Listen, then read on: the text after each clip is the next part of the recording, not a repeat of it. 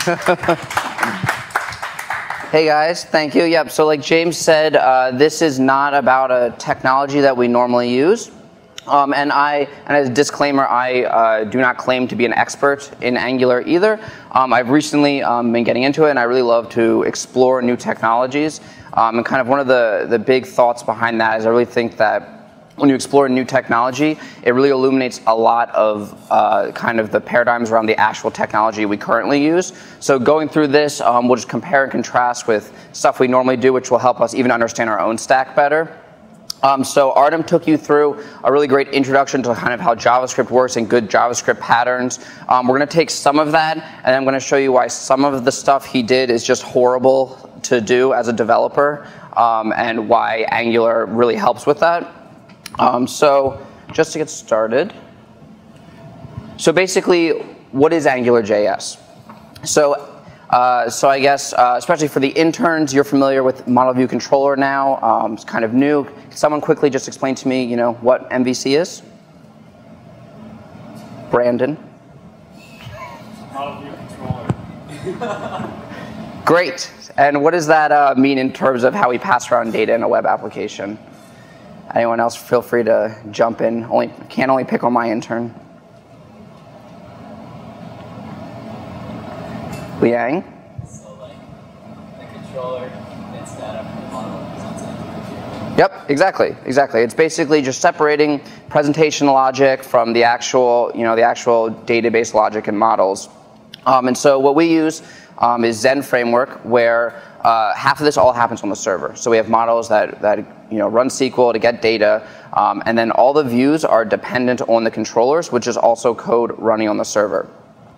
Angular is what we call a client-side MVC. And what's cool about it is that we can actually completely separate the data layer and the client layer. And this allows us to take a huge load off the actual server and do a lot of the data manipulation processing on the client side. So essentially, it allows you to have factories and controllers all on the front end, all with JavaScript, all running on the client. Second thing it does is Angular is its goal is to extend HTML, and it basically does this to present dynamic content. So is anyone familiar with the phrase unobtrusive JavaScript? Show of hands if anyone has heard of that.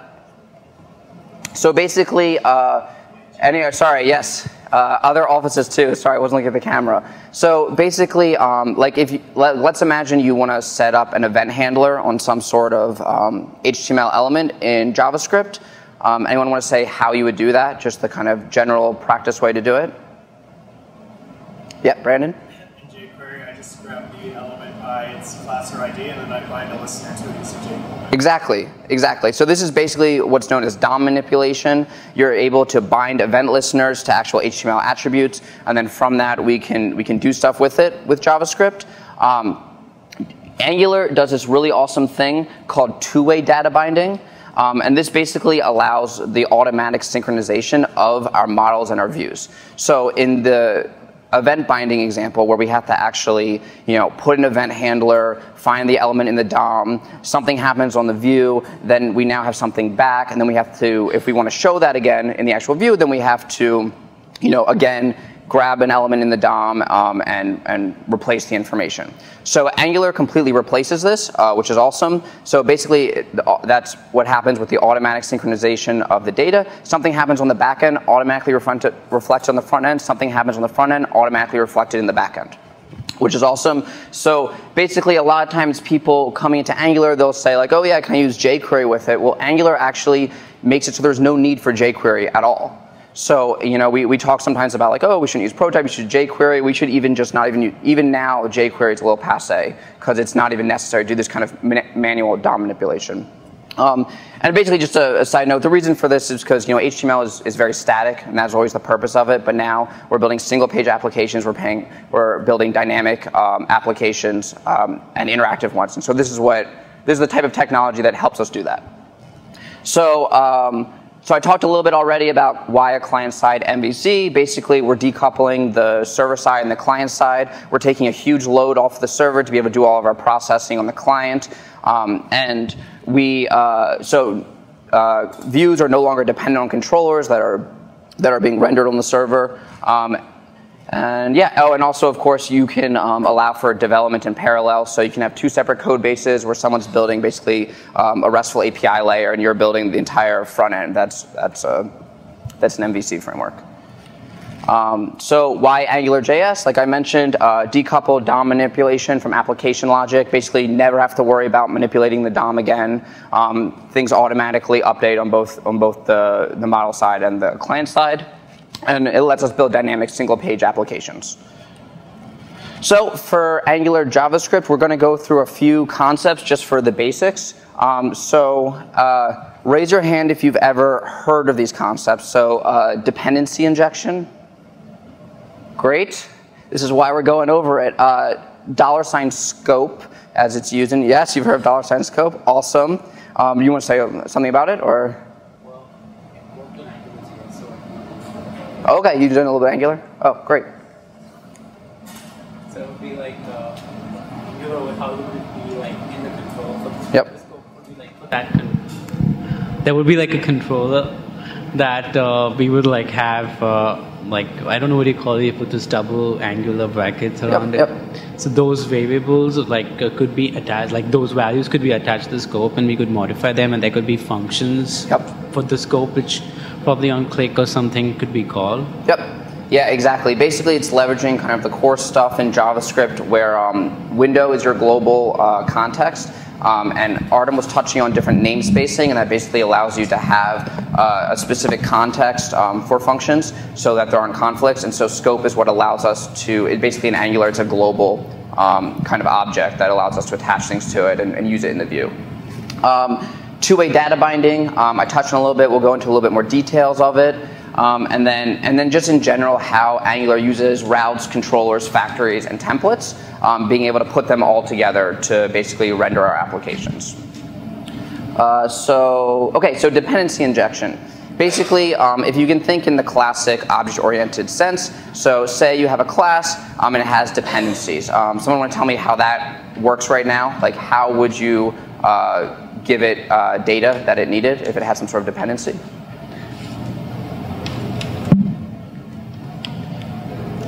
So think of just kind of normal object-oriented programming. Say you have a class, but it needs some functionality from a different class. How would you get that functionality into that class? Hirsch, you have one? So it's not a trick question, yeah? Could you extend it? Yeah, exactly. So inheritance, exactly, subclass, superclasses. So you kind of build these big data structures. What dependency injection allows you to do is build these small modules and only use them when you need them. So essentially, you can have a function and you can basically inject the actual module into it and say, this is what I want to use. And so Angular uses this a lot, and we'll go through and show exact examples of it. But basically, it's great for refactoring because not all of the modules have to be aware of each other. And you can write different ones. Developers can develop them at the same time. So the concept is modules to be loosely coupled instead of strict inheritance of them. And like I said, injection, passing of dependency to a dependent object. And then two-way data binding. Basically, templates. All your HTML templates are rendered based on data binded in Angular through scope, like Hirsch was saying. So basically, scope is the execution context for all your expressions, and you're able to reflect any changes in the models and the views, and any changes in the views and the models automatically, synchronously, magically. And again, we don't need to manipulate the DOM. Can't emphasize it enough, because it's awesome. So this is the last slide before we start jumping into some code. Basically, this is talking about routes, controllers, factories, templates. So the way Angular is set up, there's multiple ways to do this, but Angular can completely take over the routing in your application. So this is basically the concept of a single page application. If you've ever seen in a URL /hash/URL, those are for single page applications. Those are ones where they're not hitting the server to call that location. It's all being handled client side. And so that's what Angular lets you do. And so if we just look at this small code snippet right here, essentially what we're doing is, first, this is an example of dependency injection. There are things called providers, which I'm not going to really get into, but basically they're different modules that have to do with routing and having to do with the location. And so basically we're saying when the route is, /home, use this controller and use this template. So we can define our templates in separate files. It's another reason why I really like Angular opposed to, say, Backbone.js, which uses underscores to load HTML from the DOM, which I hate, and then Artem's templating stuff, same thing, where you have to actually, the inner HTML of this template, absolutely hate it. I think it's way more, this is an opinionated talk, by the way, I should make that disclaimer. And just structure your files in different folders. And so, yeah, defines controller template to be loaded for a given route. So that is basically what I wanted to do in terms of the general concepts of Angular before we start diving into actually some code and demoing it. Anyone have any questions so far before we get into code? Yeah, Brandon. Yeah, so that last code snippet, So that last code snippet that you just showed, that's basically like Ajax's, that's like AngularJS's Ajax in a sense, right? You're just routing all of the different pages, and then it gets the server and goes to the controller and gets the content only for that specific section that you need. So, sort of. So basically, you're right in that it's saying that's the controller you use. So imagine Empire right now, right? If we have /tickets/Yankees, it goes to the tickets controller and then renders the Yankees view. So this is basically telling Angular that when we have that path, and often it'll be buttons because it's a single page application, then we'll load this controller. With that controller, there will be a factory, which we use for a dependency injection. That factory, in the exact same way traditional MVC works, will handle all of the actual getting the data from the server. So Angular has an HTTP method that will actually get your hit your API endpoint and take that data, and so then that'll be in your factory, and then that your factory you can call it in your controller and do it with whatever you want. But it's different than the concepts of just Ajax because everything's asynchronous in Angular. So really, it's almost closer to just doing a curl request or an HTTP request to an API endpoint. Any other questions? Great, let's jump into some code. Jumped the gun on that one. All right, cool. So basically, what I first want to do is I want to just demonstrate how we would do something kind of the traditional way, and then we'll rewrite it with Angular to kind of show you how awesome it is. So basically, my intent of this is we have just a form input. I want to be able to type in the input, and as I'm typing, I want it to be appearing in real time on the page. I've done, you could imagine something like this happening where, if you have a credit card form and you have an image of a credit card and you want the information to appear on the side as you're filling out information on the site. So something like this. So to start, so we have our HTML here. We can ignore that for now. Just go into our JavaScript. And so like Artem was saying, we're going to set up a namespace. So window.nextJump, or an empty object, and then we're going to make our own self-executing encapsulated function for this. So let's say this is our first Fridays function, or class, if you will. No such thing as classes in JavaScript, but we basically imitate them through functions. So here we go. We've got a function namespace, and so now we want to be able to, when we type something in the box, we want to be able to show it. So like Brendan was saying earlier, what do we have to do to it? Event listener, yes, Hirsch, thank you. So, well, even before that, I guess I should say, we have to, like you were saying, grab the DOM, actually link it. So let's just look at what I called it. Message input, it looks like. Using prototype, but we could easily just do this with vanilla JavaScript.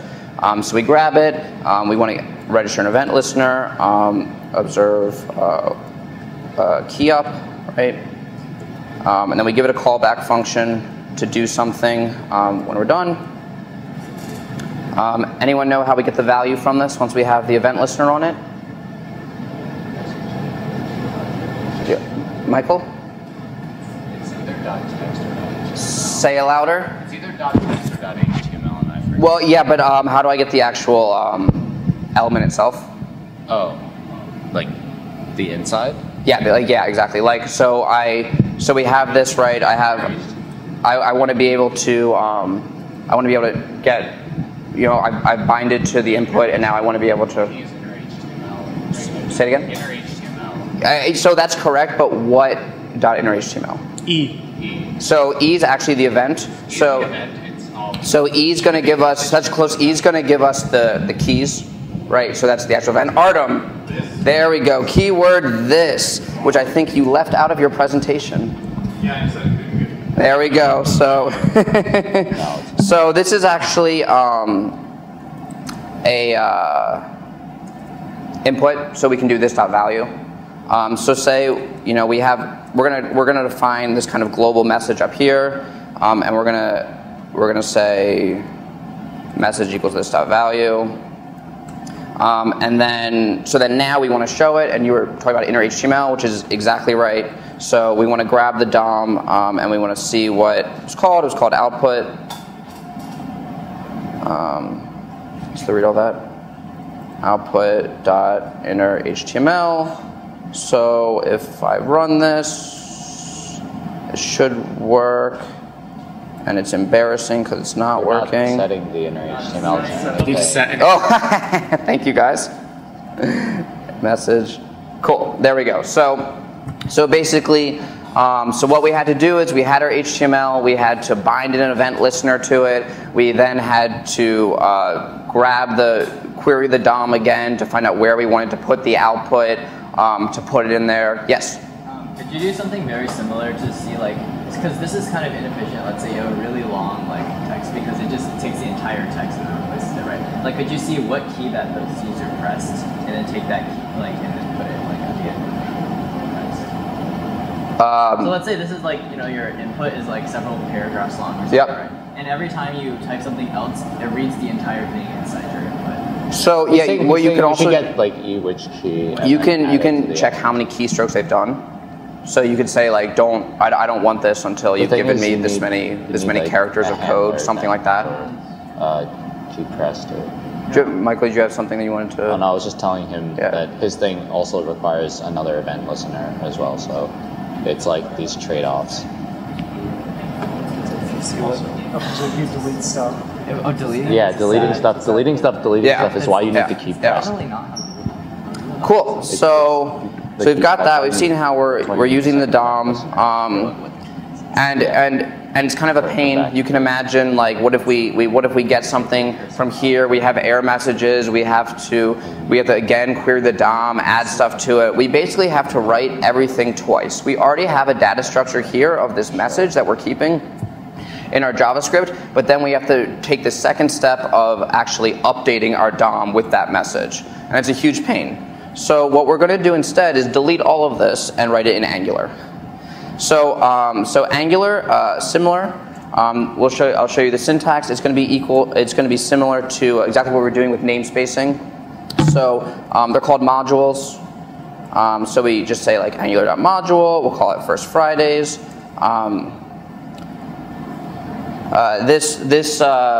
This empty array, you can pass in different type of other things like route providers and stuff in there that from some kind of additional Angular libraries. But for right now, we don't need any of that.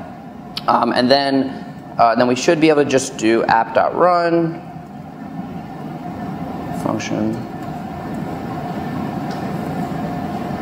Let's say we'll alert that it's running when it's done, and then the thing that's a little bit unique, like I was saying, how it's extending HTML. It's really an extension of HTML. That's what Angular is. We go ahead and we declare that this is a Angular app. So Angular has the attributes that are ng dash whatever we're using with. So we'll say ng app, and we called it. We registered First Fridays app, and now you can see that Angular is running. So we now have Angular running, which is awesome. So we'll get rid of that alert because we no longer need it. Cool. And so, cool. Can anyone guess what we probably do next? Controller, exactly. Hirsch, who has used Angular before, so slightly cheating, but that's okay.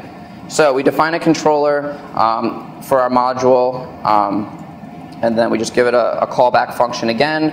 And then this is where is going to be our first real example of dependency injection. We're going to inject scope, which, like I said, is the global object that Angular is going to use to pass data between the models and the views. So we have scope there, and we want a message. And so we just put this variable here, scope.message. Let's see, so we've got this here. So right now we have this div ID container. What we can do is we can tell Angular that we want this HTML to correspond to this controller. So we define the controller here, and it equals to First Fridays. And then for the input, we defined an ng model. So basically, we're binding this, the two-way binding of saying we have this scope.message in our controller, and then in our actual HTML, we would like that to be bound to it. So message, and then in here, this is where we're going to put our output. In Angular, similar to PHP, you can have sideways, question mark, equals, whatever variables. The syntax is just the double curly braces. You can put message, and that's it. So there's no querying of the DOM. There's no actual grabbing elements and putting it. Basically, we update something on the back end, or we shouldn't exactly call it the back end, but we update something from the controller, and it automatically reflects in the view. We update something in the view, it automatically reflects in the controller. So when we're typing right here, so that's our ng model message, right? It's taking that scope.message and it's resetting it. So if we say and then in the output, we're just printing what that scope.message is. So we're basically taking our normal JavaScript data structures, and we're just two-way binding it to the HTML and mirroring all of it as it goes on. Let's see how much time I have. So basically now, let's maybe in the last 5 minutes just show you. How about I run through a simple to-do application to show you the code? Sounds good? People interested in it? Good. Keeping you awake. So this is our simple to-do application that I created using Angular. Things I have to do on my list are teach this First Friday session, which is not quite done yet, and I also have to release Legoland to Next Jump on Tuesday, which Rebecca will make sure that I do. So let's go ahead and give a task. So let's say prepare First Fridays. So this is just working like a delay. Working like Artem's to-do list. There we go. And so First Fridays, this has already been done, so I can check it off. And once it's checked off, it can't be unchecked off. So basically, we can go and look at how the code is. So with Artem's to-do list, what he was doing is he was putting event listeners on this, grabbing the value from the HTML, and then he was appending to the DOM. So in the beginning of his templating stuff, you saw this horrible stuff with strings of HTML, and then he slowly got better with what he had at his disposal for these archaic technologies that we use.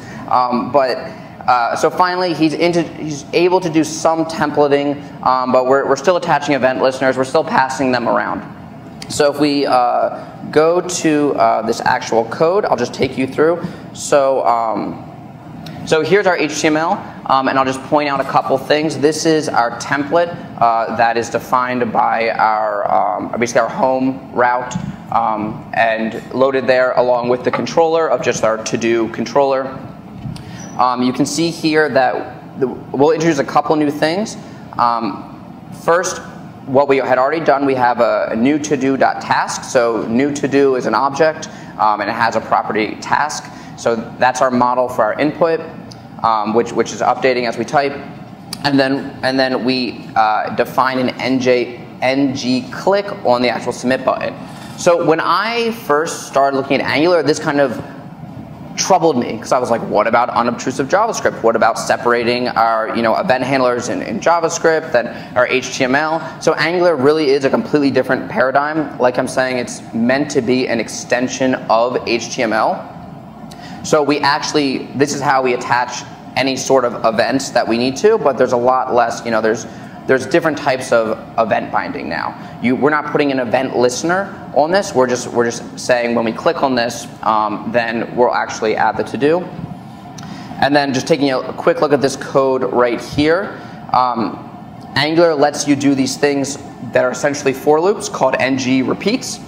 So we have in our scope, we have a to-do array of objects. And so basically, like a for each loop, we're able to say for to do in our to dos array, and then it will just print all these out. So I'll show you the Angular code now. But basically, when this thing first happened, it mirrored, it kind of faked a factory call to get data from a server. So when we first go to it, you can see that there's already some data. So this pulls. Right here, app.factory, we set our own factory, and you'll see that this looks really similar to the type of stuff Artem did. We can still return an object with all the different functions that we want. And so we have a get to-dos, and we just have an array here. Like I said, a to-do is an object with a task, and also a checked attribute. So then, you saw before here just the running and how we sync up the controller and the template. So all we have to do is in the controller, we add our scope to-dos. So this is going to be an array of all the to-dos that we have. And we can use the factory to get the to-dos. This is through dependency injection again. We're able to inject the factory into the controller. If you might notice that this means you can inject multiple factories into one controller.